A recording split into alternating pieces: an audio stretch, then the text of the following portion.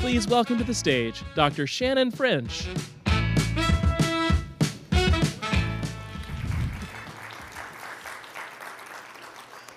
Good afternoon, everyone. The panel that you're about to hear is going to focus on ethical, legal, and societal issues. Autonomous systems that integrate advanced perception with sophisticated reasoning offer great promise for national defense, embracing security and peacetime operations. Our speakers today are Dr. Ron Arkin, who is the professor and director of the Mobile Robot Lab at Georgia Tech, right here, and Ms. Diane Saheli, who is responsible AI's division of its new Chief Digital and AI Office, or CDIO. Thought you needed some more acronyms there. Let me briefly tell you a little bit about your panelists. Ron Arkin is Regents Professor and Director of the Mobile Robot Laboratory in the College of Computing at Georgia Tech.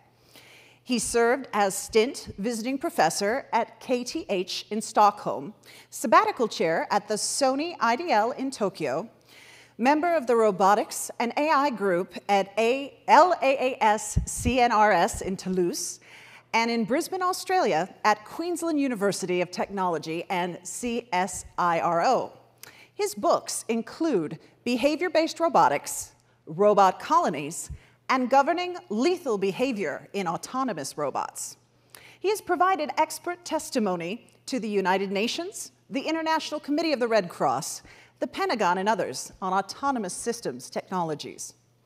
Professor Arkin served on the Board of Governors of the IEEE Society on Social Implications of Technology and on their Robotics and Automation Society, ADCOM, and is a founding co-chair of IEEE's RAS Technical Committee on Robot Ethics.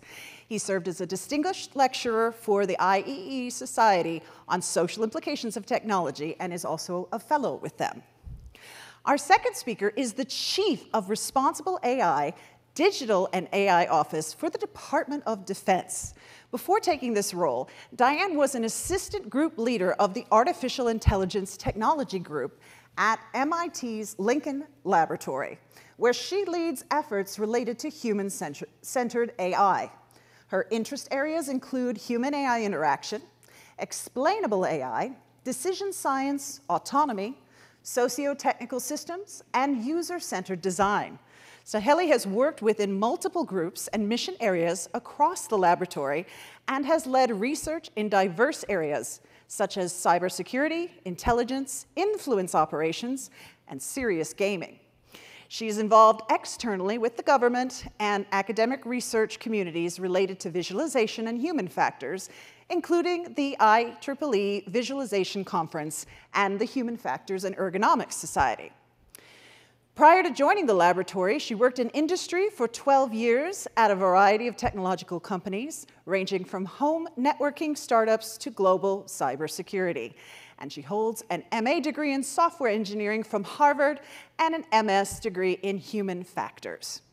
Now, to start us off, I'm going to use the moderator's privilege of asking initial questions to each of our speakers and seeing what conversation that sparks up. But we will be opening up to questions from the audience, so I encourage you to have that virtual platform open and ready to go so that you can feed us your questions as they occur. My first question is to you, Ron. There are several autonomous systems that are being funded, explored, or contemplated by DARPA. We've obviously heard about a lot of them at this conference. And they reflect significant advancements in technology, such as machine learning and even artificial intelligence.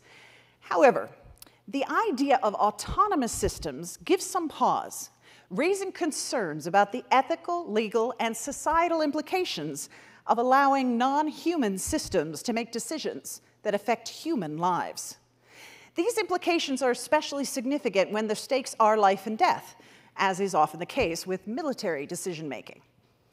What, if any, worries do you have about the use of autonomous systems for military decision-making?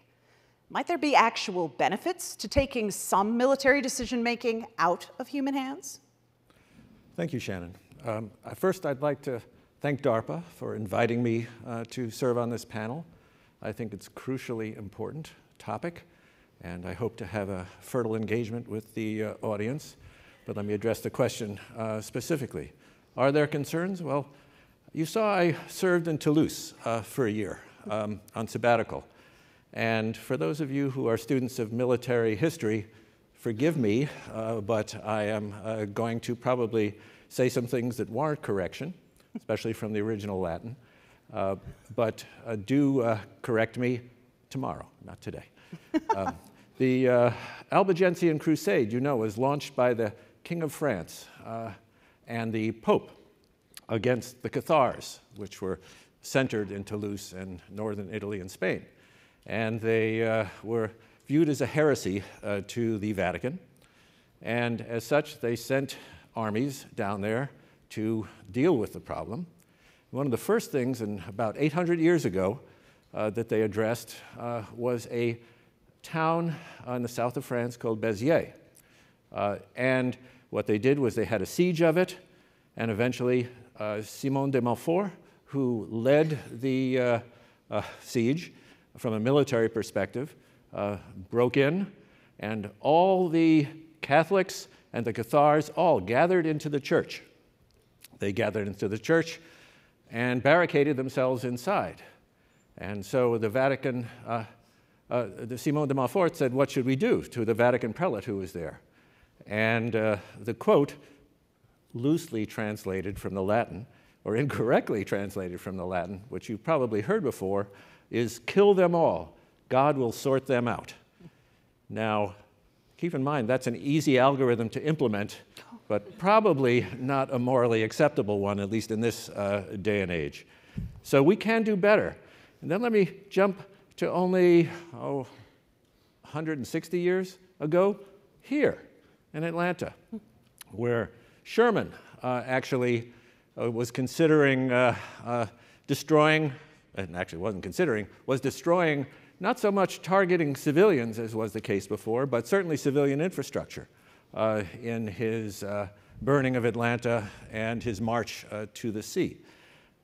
That's another example, perhaps, first example, maybe, it's debatable, of total warfare, but that's not what we as a nation do anymore, and nor should we.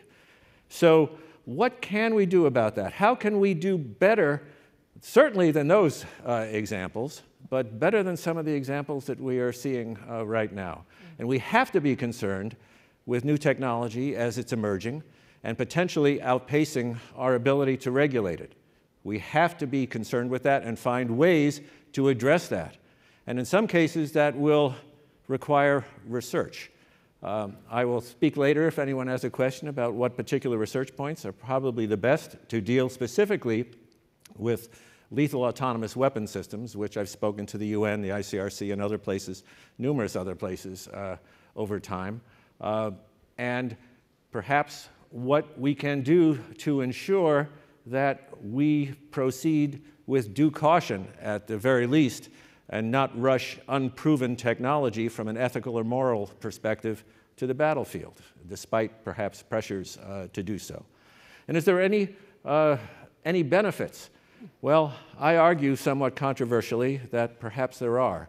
I view those systems, and I believe that they are inevitable because, one, I believe wars will continue, unfortunately, and I believe that they've already been fielded, perhaps not in the envisioned AI sense, but certainly with intelligent landmines, the Phalanx system on Aegis-class cruisers, and a variety of other systems as well, too. All of those are examples, of my mind, of systems that at some level are human-controlled, but still are making life or death decisions at the end. So, can we do better? And perhaps if we view these systems as a new generation, perhaps a revolutionary generation of precision-guided munitions, which can better protect civilians and better protect civilian infrastructure, then perhaps we are serving the principles of our nation and not only winning wars. So I just am here to perhaps remind us of that, and I'll be glad to speak further to it as time goes on. Thank you. Thank you, Ron. Let's go to Diane now. how do we make sure that the ethics side of R&D, some of the issues that Ron raised or other issues that arise depending on the field of work, not to mention the full slate of LC considerations, so ethical, legal, societal, isn't a burden to engineers and designers? Can you help us better understand how it might be possible to actually use ethical constraints as moments for innovation? How seeming limitations could create new opportunities? Thanks, Shannon. So to provide a little bit of context for the folks in the audience who might not be familiar with our office, the mission of CDAO is to accelerate adoption of artificial intelligence across the department. And part of my job is to build the capability for the Department for Responsible AI, which includes tools as well as people, providing both the technical capabilities, the processes, the best practice, the guidance, as well as the education and training for the workforce to be able to move forward in this area. So I've spent a lot of time since I've been in my job to work with our capability development teams to understand what are the barriers to adoption. And some of the sort of cultural fears that I've heard have been the fear that we are going to shut down a program because it's not going to follow the guidelines, or that we're going to tell someone in a warfighting situation that they can't use that capability because it isn't responsible. In having some of those conversations, what I've learned is that we need to be able to build responsible AI practices into our development processes that are already being done. One of our core tenets of our philosophy is that we want to be able to build quality products and be technologically mature in our AI offerings.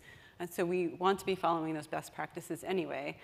So we need to build out the checklists so that it can be democratic, right? Every capability developer has a role in being responsible. It's just not me and my immediate team.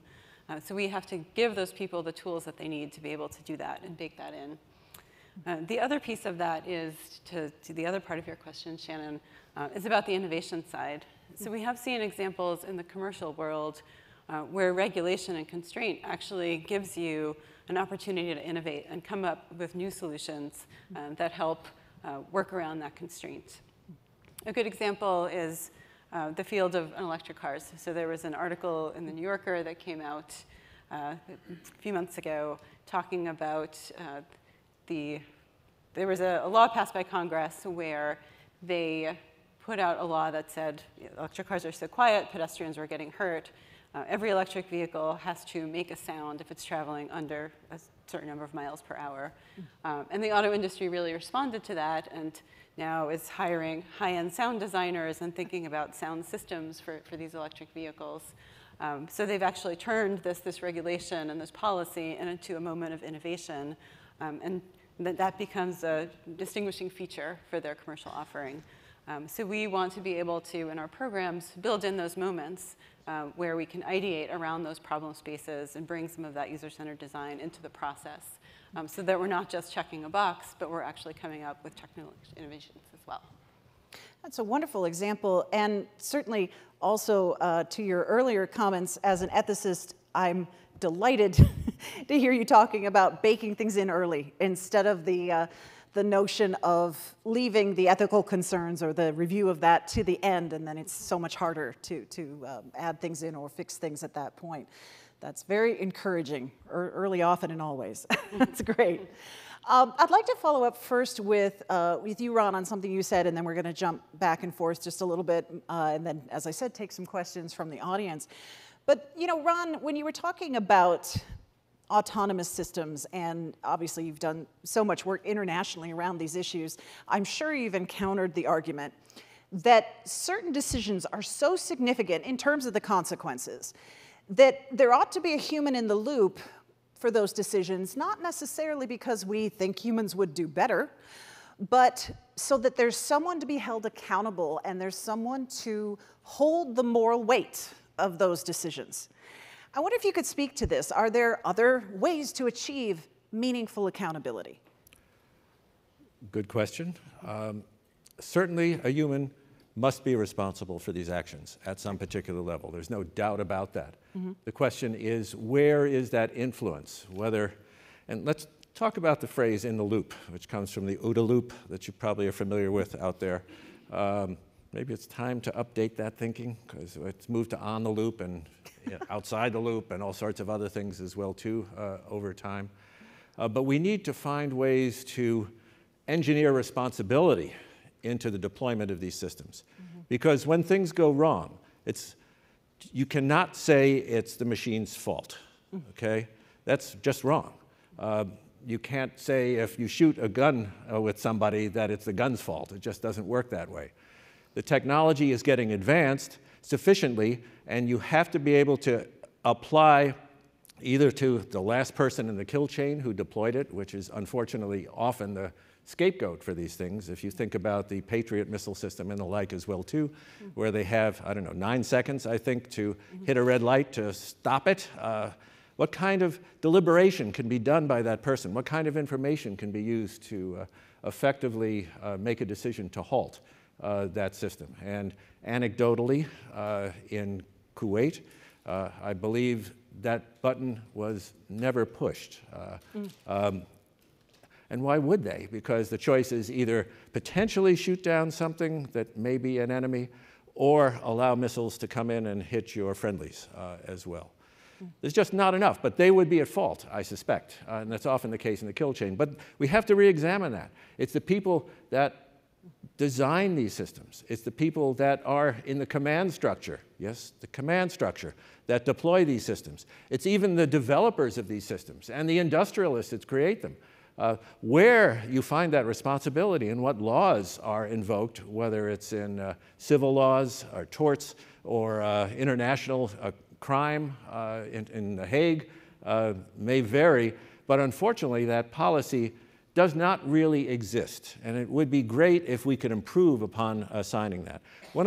We built software, a prototype proof of concept software, which had ethical components built into it, which I'm not going to talk about here, in work we did for ONR, maybe 15 years ago, that had a responsibility advisor in it as well too, which made sure that the operator who was using that system was appropriately trained, and in some cases it required a two-key kind of system as well too, that 2 people would have to sign off before the deployment.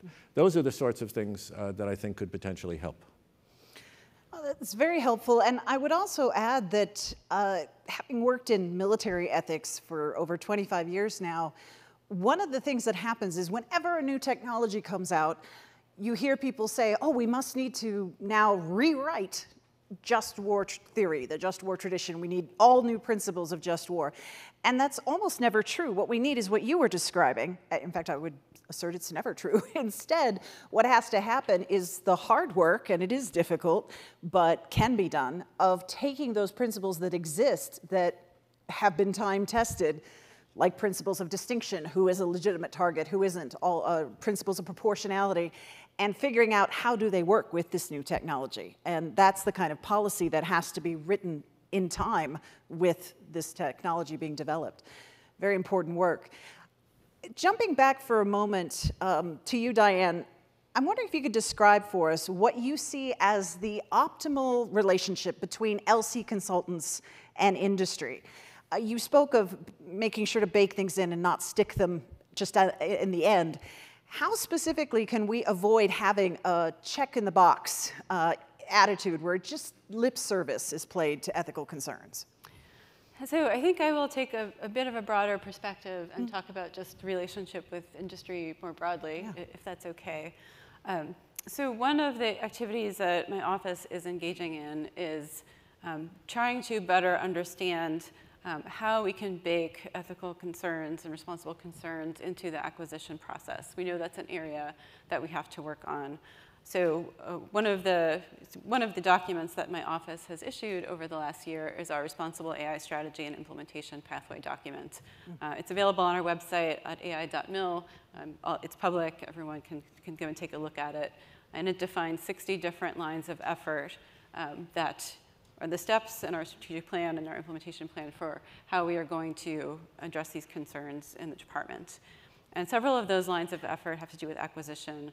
One of them is related towards developing an acquisition toolkit, which will include things like contracting language that we will bake into contracts with our vendors that will specify how or what our expectations are, what our guidelines are for that vendor to be able to ensure that we have the visibility and auditability that we need into those capabilities that we acquire and address some of the intellectual property concerns as well to make sure that industry intellectual property is protected.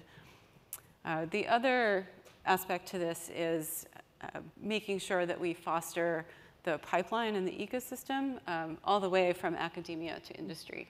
So what we know that many of the innovations will be coming from academia, maybe via places like DARPA. And then those capabilities will be commercialized by various companies. Dr. Leahy mentioned earlier that we're nurturing new industries, and we're certainly nurturing new industries when we're thinking about ethical regulation as well.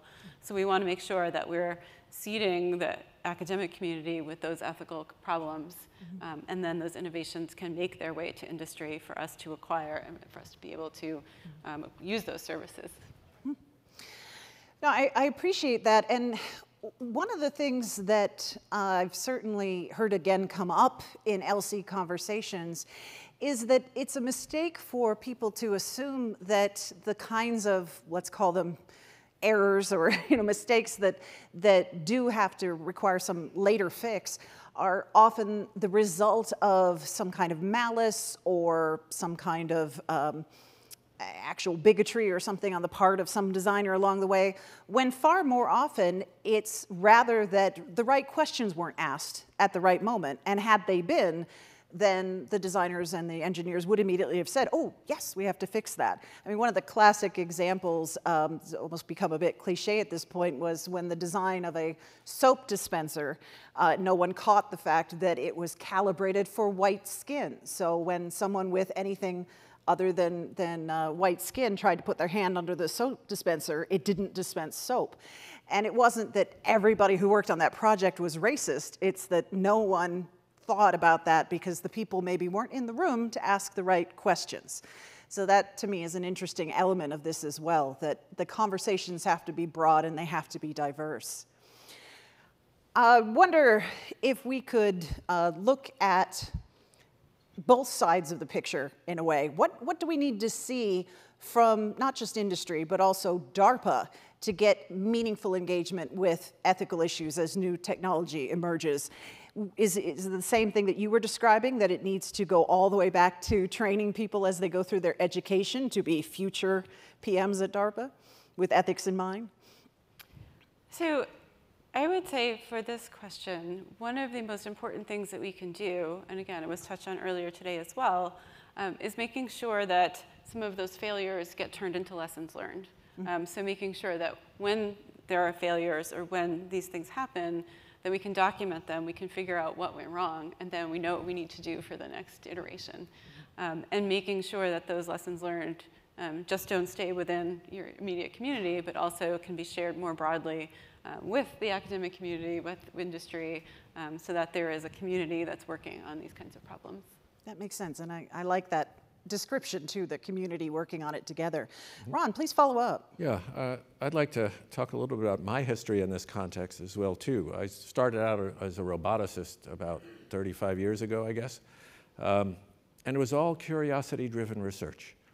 And what more, DARPA is very heavily curiosity-driven research, especially. You pose wonderful DARPA hard problems to people. I've had multiple DARPA programs, most recently second place in the DARPA Subterranean Challenge. So I'm still a hardcore roboticist on top of all this. But I didn't start thinking about the consequences until we asked ourselves, what happens if we succeed? What if we succeed? You should be asking that when you're posing your questions and your projects and your PM things as well too. If you succeed, what are the societal, the military, the governmental, and the personal impacts upon you if you succeed in the development of this? That's what launched me into the ethical space, the robot ethical space that I'm in right now as well too. Because I started to see in this journey over my career, which I'll be retiring from at the end of this calendar year, it was interesting to see that we were succeeding. We were making massive progress, and the technology was escaping out of our ivory tower laboratories into the real world. That's scary. And if you don't think about it before, as you were saying, you might find yourself regretting it later in life. There's a principle called the precautionary principle, which is popular in Europe, which talks about emerging technologies and trying to wait until some of the science is done before you let it bleed out into the general population, I guess is the best way to describe it. It's something I think that is almost a required in European proposals, that you put a statement regarding, at least some of them, the precautionary principle, how you've considered that in your proposal. Maybe DARPA should consider something similar. I don't know if you have that now. I haven't written a proposal for some time, but you should, I would contend. And I speak that from years of experience. I'm not a novice in this space, so please consider that.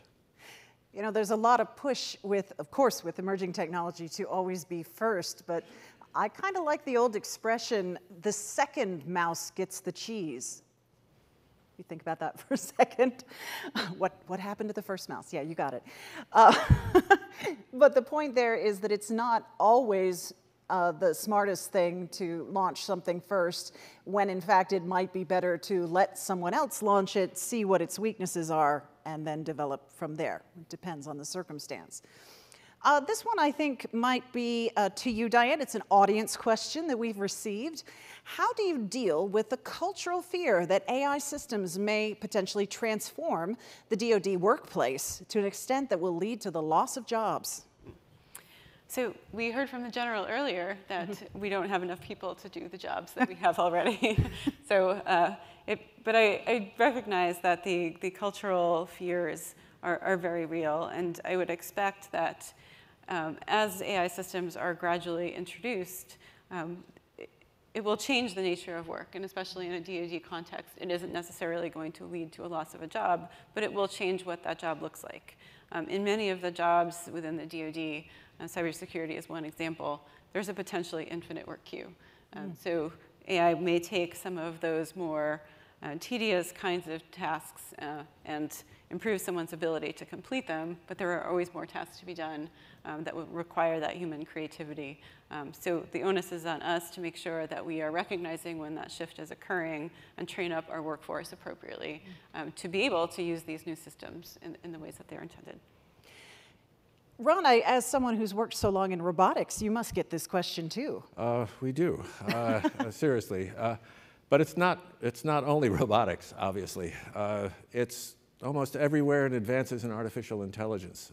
I've taught a course for many years now, Robots in Society, and one of the topics we talk about is potential job loss. And one of the things that's most important in educating our young workforce is I tell them that what you're learning here now, you're not going to need 15 years from now. It's not going to hold up any longer. What we're teaching you is learning how to learn. Lifelong learning is crucially important, not necessarily the lifelong learning program of many years ago that DARPA had, which was an interesting animal. But in any case, how to learn and adapt and change and be agile to move as the environment around you move is something that is dealing with the workforce as well too. And people don't hold the same job. I asked for a show of hands, but I can't see you. So, but how many people have the same job? I was a chemist many years ago, just to give you a perspective. So people change careers. And in many ways, that's a good thing. It can work to your advantage. But you can also change jobs, move up, move down, move sideways. Learn to be agile is the key thing I would encourage people to do, and that would help their fears. And if they think what they learn today is going to hold 30, 40 years from now, good luck. I'd like to come in this question as well, if I could. So we do also have evidence that humans are imperfect decision makers. You know, if someone is tired or under stress, their decision making can change. So what we need to be able to do is to take the best of what a human can do in decision making, which would be understanding the context, versus taking what's best about an AI system that can make decisions, which may be accuracy or space of the decisions that it could consider, and use this human-machine teaming approach to be able to result in combined systems that are better at decision-making than just the human or just the AI alone. I'm not sure you read that question yet. I haven't, not yet, but, Okay. let me just say to your point, Diane, and how well it follows on what Ron was saying about agility and so forth. This idea, I think, is very appealing, that what is being contemplated isn't replacing people, but again, augmenting them and working in this team environment where the machines don't take over, which is everyone's sci-fi fear, but instead the machines are freeing up time, which is something that was mentioned, but also helping us do what we're actually already trying to do, maybe a little bit better, but not taking us out. That's intriguing. I'm actually going to go ahead and add this question in because it fits so well with what we're discussing. So another way to frame this with the ethical issues in mind is to say that we know ethical decision-making is extremely difficult even for people who are trained in ethical theory. Is there any reason to suppose, or maybe we want to hope that this could be true, that AI could eventually be better at it than humans, and why or why not? Go ahead, Ron. Okay. You get to be my age, you're full of anecdotes, so I got an anecdote for you. I'm a computer scientist and roboticist by training, but you can see I verged into the philosophy realm. And I went to my first philosophy conference, and I was really frightened because philosophers have a background, I guess, or a legend of them eating their young, and I felt kind of young in that audience.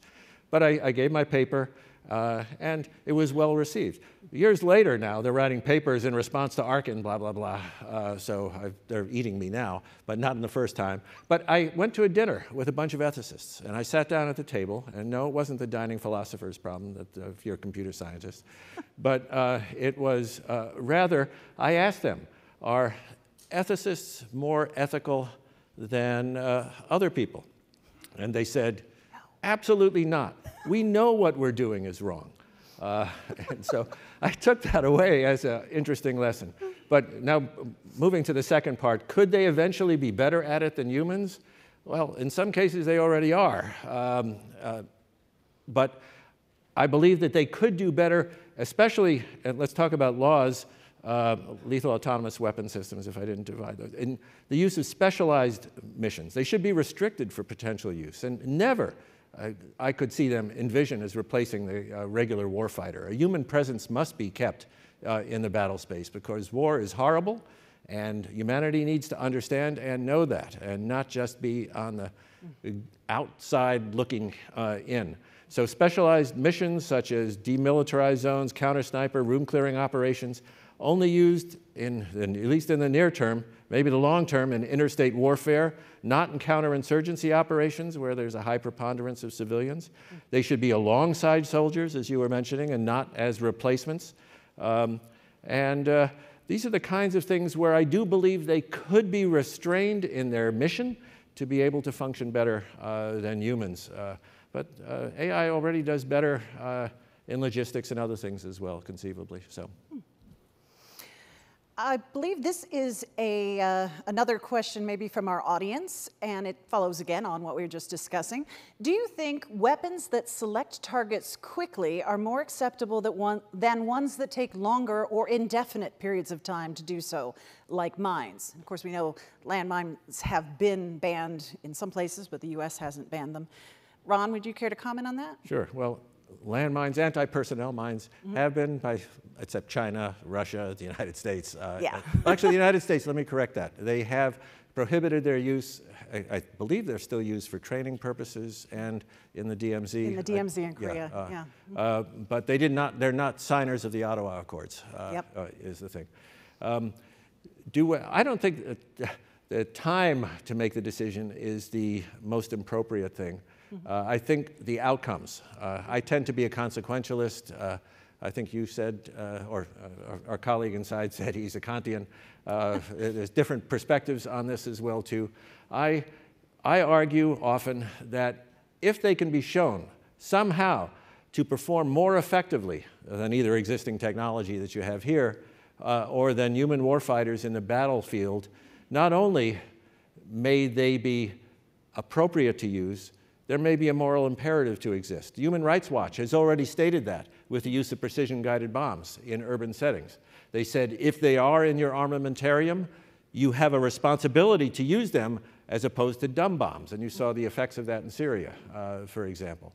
I believe these systems can, in these limited, narrow circumstances, do better. Now, if people take them out of those circumstances and use them in different ways, which unfortunately warfighters often do, or in some cases in creative ways which may not verge outside IHL, international humanitarian law, then people have to be held responsible for that. And one of the research areas that I would contend that DARPA should invest in is benchmarks, metrics, evaluation strategies, effective ones for the evaluation of any of these programs that are related with ethical reasoning and require ethical assessment of the outcomes. And to go back to your earlier point, I think the current state of Russia's illegal invasion of Ukraine has shown us all that the whole kill them all and let God sort them out plan is not, in fact, even strategically effective, let alone ethically. I'm actually going to hop back briefly to you, Diane, because there's something we didn't get to talk about that I'm interested in your views on, and that is bias. We know that there's a lot of concern about bias in systems, whether it comes from biased data sets or the automation bias that comes from people being too quick to follow what a system says or an automation says over their own instincts. What do you think is being done or should be done around the bias issue? Yes, so certainly understanding where those sources of bias are is a good first step. So we know that data is one place where is a significant source or a significant area where bias can be introduced. But there are also biases that can be introduced in the design time, in the development of the algorithms, in the deployment of the systems and the use of the systems as well. So making sure that we understand all of the places in the development process is one step. Second, and much of this is being done already today in research as well as in my office, is being able to have the inspection tools to look into the system and understand what is happening in terms of bias. So that you have, and I would agree with Ron, we need better tools, better metrics, better test capabilities to understand and characterize, as well as eventually get to the point where we have benchmarks, so that you know what your system is doing. You know, you have a point of comparison between your algorithms. You have a way to look at that data set and understand the characteristics of it, and being able to do that in a repeatable manner. So getting away from that black box idea. Getting away from the black box. Marvelous. Did you want to add something, Ron? I do, because this is an important question. And you wanted to ask that one, or? I want to answer that one. Can I ask it first? Oh, I didn't answer it. I haven't asked that one. Sorry. That's a good one. It's a good one. It was looming at him. He saw it there. This is another audience question, and I agree, it is a good one. If you had a few minutes with our senior leaders, what would you suggest as a first step in addressing the funding gaps related to the ethical considerations of AI? Go for it, Ron. Sure. By the way, I do work in other aspects of ethical intelligence as well, too. Work for the National Science Foundation in folk morality versus expert morality, in human-robot interaction and pill sorting and game-playing tasks. Also do a lot of work, was funding under ONR for deception for over 10 years. As well. But let me speak specifically to the issues that DARPA is confronting with weapon systems. New tactics need to be developed. You should find out ways to use those with a goal of reducing harm. The harm done to non-combatants is unconscionable, unacceptable, and should be addressed by funding agencies, and finding ways to use artificial intelligence to do that is crucially important. Like I said, it's not just about winning wars, it's about adhering to IHL and going perhaps beyond and better protecting civilians. Another aspect is recognizing those that are hors de combat, those who have surrendered And it's up the responsibility of the individual surrendering to signify that they are surrendering. That may require new signals for surrendering to intelligent perception systems, and also recognizing those that are wounded. Fully automated discrimination between combatants and non-combatants. The URSA program has addressed that to some degree. Evaluation in force-on-force exercises or something like that would be the next step for those kinds of things, although that wasn't intended for that particular kind of operation. Proportionality optimization, making sure that the system is using the right level of force given the military necessity. Planning in the presence of moral constraints. And lastly, operator advisory systems. I'm going to give this to Shannon because I would like a robot to do what that lieutenant did for the military thing. Would you mind restating the story I use about the soldier? Oh, the Marines don't do that? Yes, please. Yes, yeah. This is from Mark Osiel's book, Obeying Orders, and it's a true story from the Vietnam War that I and others used to truly illustrate how simple but profound a few words can be. And basically, the situation is just that a very exhausted and frazzled young Marine, having seen a lot of his friends killed and so forth, finds himself facing a woman, a villager, and he draws his gun on her, and he is intending to shoot her. And we've had a chance to talk to the people involved and get what was in their heads, so it's not all speculation. And what he felt at the time was basically that the rules just didn't matter anymore, that nothing really mattered anymore, and he was just in a lot of anger and pain. And at that moment, his lieutenant, who wasn't that much older than him, we're talking a difference of about 19 and 26, came upon the scene and found, you know, his young recruit with the gun to this woman, and had seconds to try to stop the situation, and he did it with 4 words. He said, "Marines don't do that." And the reason that worked is, again, incredibly profound. It worked because it snapped that recruit back to an identity that he'd chosen, that he did care about. And it only worked because he believed it was true that there were things that Marines don't do. And so to the point that we come to erode those rules or make those lines too blurry, we actually make it harder, because the coda to that story is that when they met later, these 2 men were very, very warm in reunion, and the younger man thanked the older one for saving him, not saving his life, but saving him from becoming a monster, saving his soul in effect.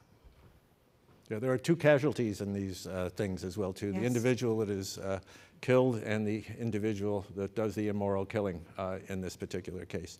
Mm-hmm. And I would love to be able to see funding for an AI program that could create real-time advisory systems through the helmet or whatever to say those sorts of things, recognizing, again, that there is potential for intervening if it's the wrong thing to do, having spoken to war fighters that have been in similar circumstances but introduce a moment of doubt which may cause them to not kill when they should kill under those cases. So it's a tough problem. It's DARPA hard.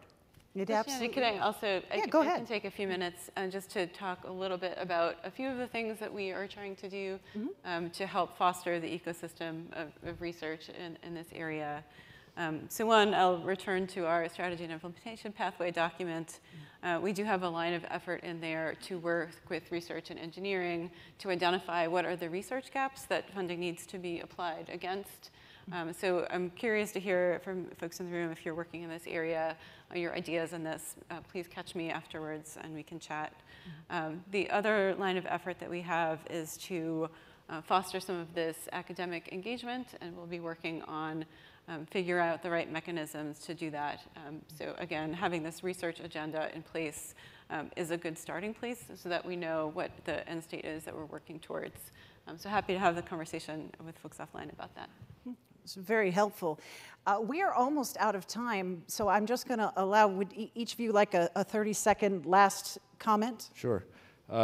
My motivation, and I hope yours as well too, is to reduce unnecessary casualties. The status quo is woefully unacceptable.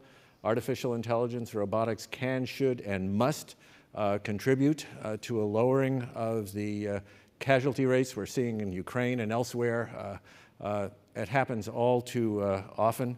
And I've often argued that a moratorium is more apropos than a ban. I am not on board with a ban. And I am not a proponent of this technology, strangely enough. People keep calling me a proponent because I don't agree with the ban.